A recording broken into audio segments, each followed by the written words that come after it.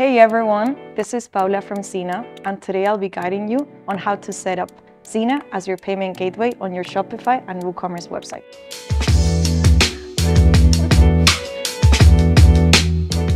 The first step for your Shopify integration is to go to the Shopify App Store and search for Ziina.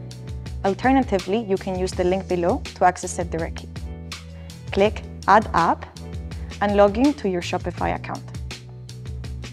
Next, click Install App and enter the phone number that you used to register with Ziina, as well as the OTP that you will receive.